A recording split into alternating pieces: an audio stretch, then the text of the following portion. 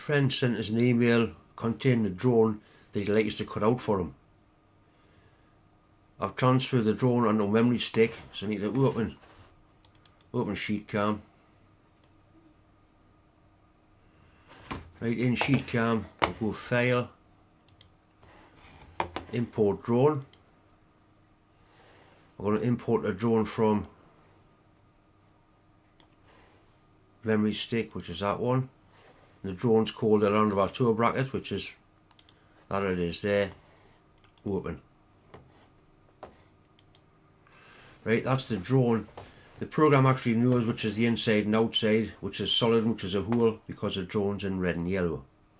I need to set some parameters for the cut. We're going to use outside offset, reverse cut direction, layer 0. The material I've got is 11mm. The nearest I've got in here is basically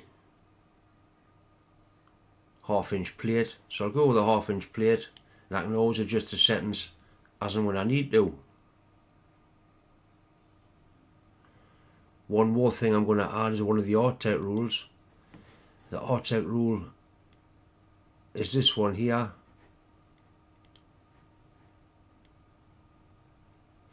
For piercing thick plate. Okay. Right, so from that we've actually got a cut path now. We can do a simulation on it. See, it's going to cut the holes out first, and it's cutting the holes from the inside of the hole. Now it's going to cut the part out, and it's going to cut the part from the outside, so there's no damage to the part. It's obviously going to cut a lot slower when we're doing it for real on the material. Right, we'll stop that. From here we need to generate a J code. It's going to be called Land Rover tow bracket. Save. If you want to replace it, yes. Okay. I'm going to write a program so I can do a test cut on the 11mm plate before I actually cut it out. So basically I want to draw a straight line. We'll draw a straight line and make it 100mm long.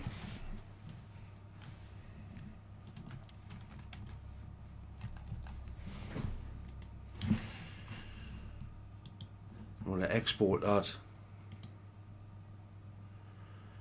I'm going to save it in the folder which is strange enough called art-tech Plasma. I'm going to call it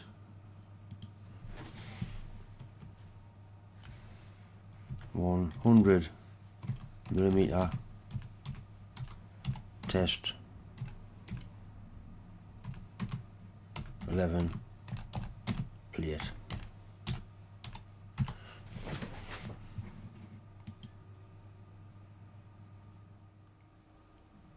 Right, next is to open sheet cam. In sheet cam we'll select file,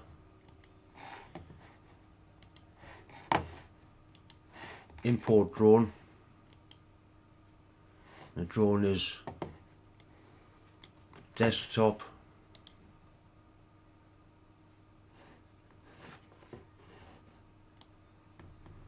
art-tech Plasma.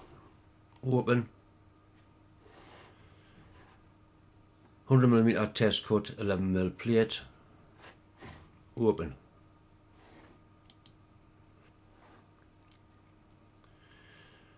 As you can see, it's just a straight line. We need to put in some cutting parameters.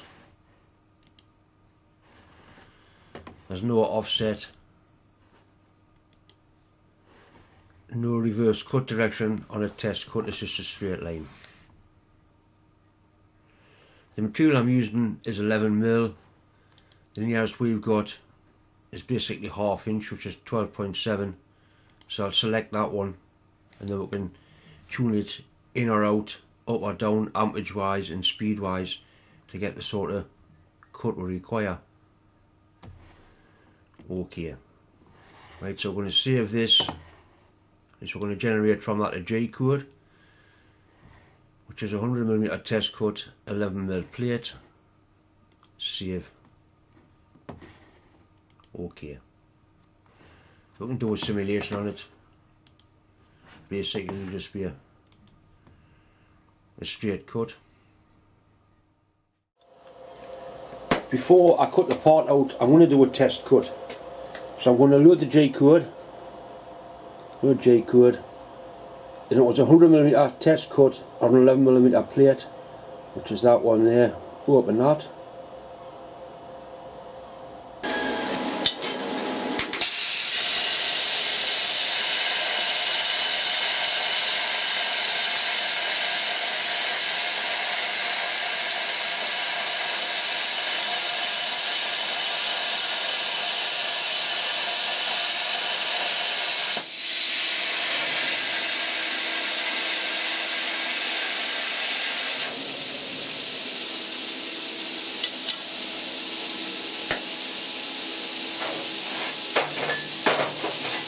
Right, if you look underneath, there's quite a lot of dross formed on the back of the cut. It comes off easily. I think what I'll do, I'll speed the feed rate up very slightly and do another trial cut. You only adjust one parameter at once, either amperage or feed rate or air pressure. Right, so I'm going to make it run a little bit faster, 120%. We'll set it up again and do another cut.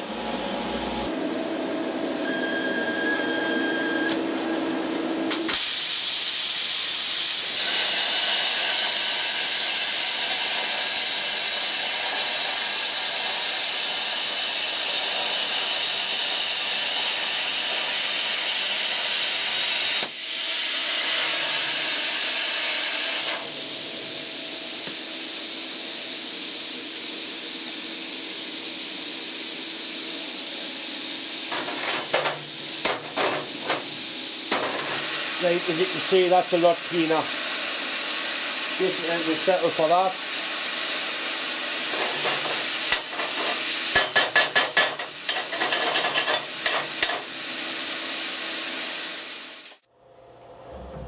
Okay, so in Mach 3 we need to load the G code. The G code is Land Rover toe bracket, which is that one. Open. Zero the X and Y axis, regenerate the cut path, and basically we're ready to go. Because we loaded the R-Tech rule for piercing thick plate, once the torch is pierced a hole, it'll stop cutting.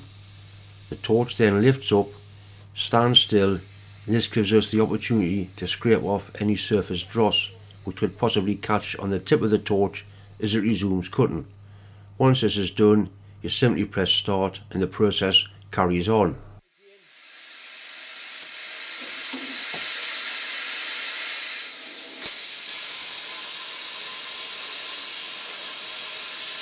So every time it pierces the hole, we'll do it again.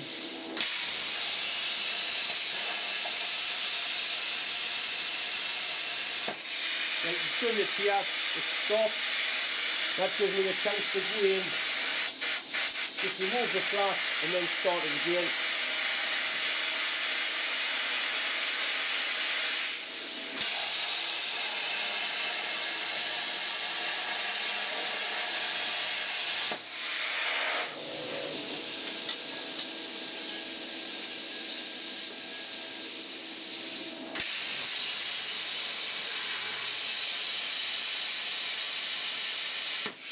Exactly the same again, just go in and just remove that.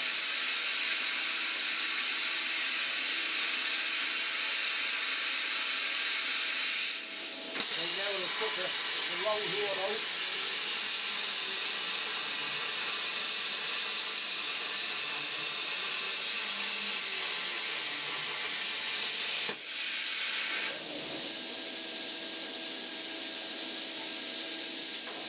Once again, it'll pierce and then stop cutting.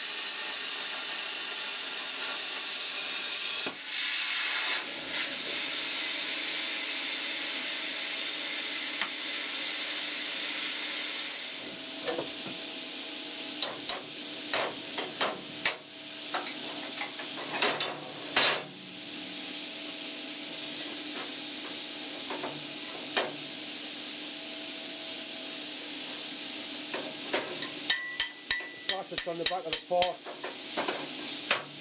not straight off. With some finer tuning you can get that even better, but honestly that's not bad for a